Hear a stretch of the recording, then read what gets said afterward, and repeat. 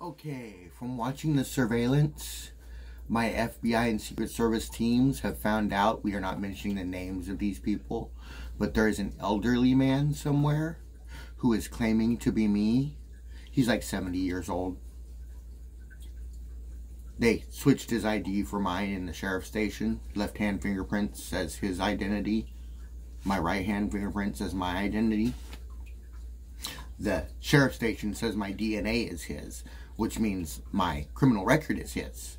But if my criminal record is his criminal record, then that means I was in jail before I was even born. And this guy's son is trying to take my son's identity.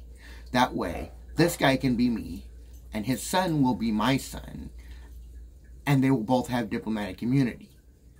But that's not going to happen. I'm not 70 years old, and my son's not 30 years old.